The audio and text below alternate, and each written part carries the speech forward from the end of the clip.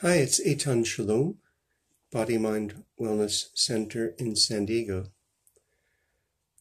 I've had a lot of patients of mine say, I tried to meditate and I couldn't. And I'd like to talk about that briefly.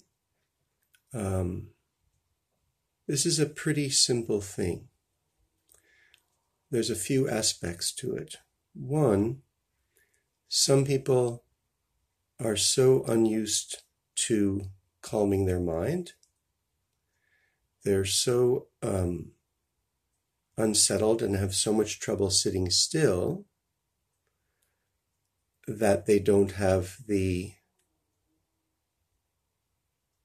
ability to become comfortable with the uncomfortableness that arises when they try to sit still.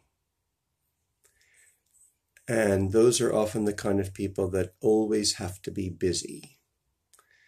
They're always doing something. And they do everything that they do on an emergency status. I have a neighbor like that. He's a chef.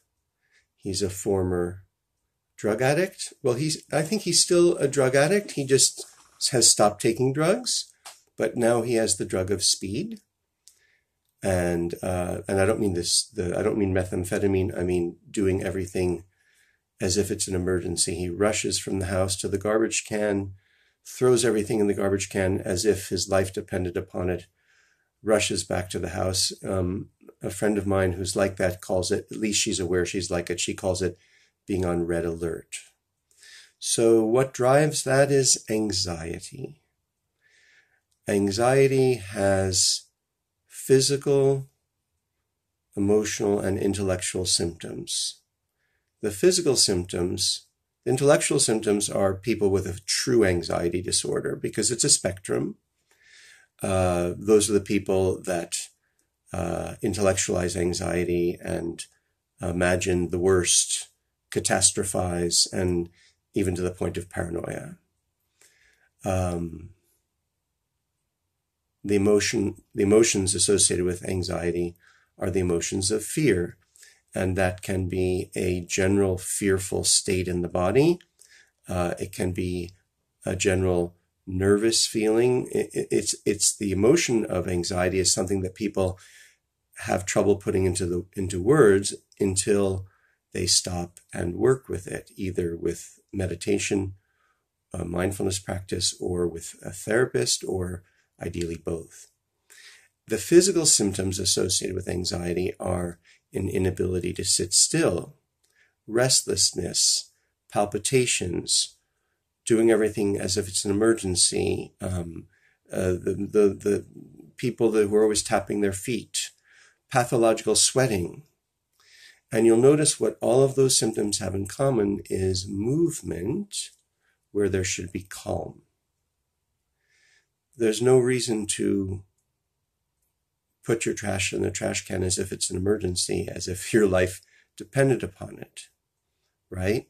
And actually, it's much, much better for your health, unless you're in a hurry. I mean, it's one thing when you're genuinely in a hurry, but people like this make everything as if they're in a hurry. That's the key point. It's much healthier for you to walk to the garbage can calmly, put your trash in the garbage can calmly. It's the same thing with driving. You know, people rush about in their car and then they become impatient. Thich Nhat Hanh observed that Americans, the moment they get to a red light or even a stop sign, they immediately become impatient. And he said, why not take that as a timeout? That minute or whatever it is, 30 seconds, minute, that feels like an hour because you're in a hurry, because, everything you have to do is in a hurry. Take that as a timeout. Okay, so now, getting back to having trouble meditating. So people that can't sit still and they say, I tried meditating, but I couldn't. What do they really mean? I always ask them, well, how long did you try for? Because, you don't learn how to surf. You don't learn surfing in one go. You don't learn how to play the piano in 2 sessions.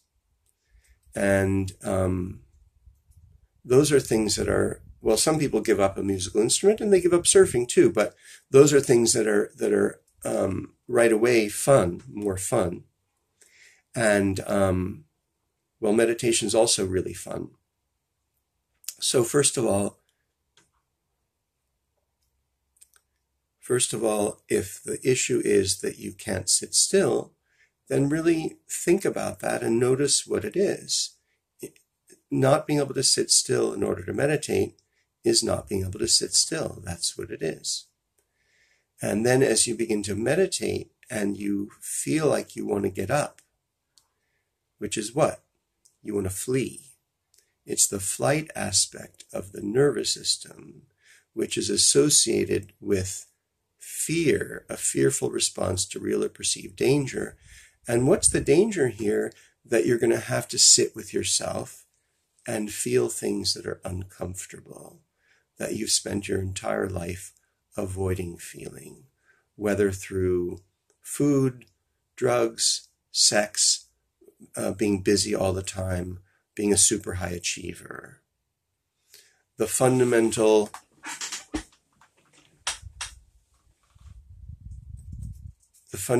ways in which you've escaped feeling whatever it is that makes you uncomfortable. And that can range from just having an incredible amount of drive, but it can also include, trauma, stuff like that. And it can be minor trauma. It doesn't have to be that you were in a war and your parents were abusive. You'd be surprised how minor traumas can be uncomfortable and we can just avoid them. Okay, now, the second reason why some people have trouble meditating and say, I tried and I couldn't do it, and then so I gave up. I mean, they never say, and so I quit, because we don't like quitters in our society, right? They never say, and so I gave up after two attempts. They always leave that part out, and I don't mention that. But I do mention that, to achieve anything, you have to persist. The second reason, and this is also very common in our society, is perfectionism. People give up because they think that they're supposed to sit down, meditate, and immediately have a fabulous meditation in which they've spoken to Jesus, had a vision of God, achieved inner peace, etc., etc., etc. It don't work that way, kids. But I would say this: you'll have an experience of inner peace really quickly if you meditate every day. Meditation isn't really that hard. And one of the key points to understand is that when you sit and meditate for 20 minutes with a timer, and you have the world's worst meditation in which you felt nothing good, you know what? You still meditated. You still get credit. You still get your gold star and your brownie points. But more importantly, that's me being funny. More importantly, you're setting the stage for your mind to calm down. And even though you didn't have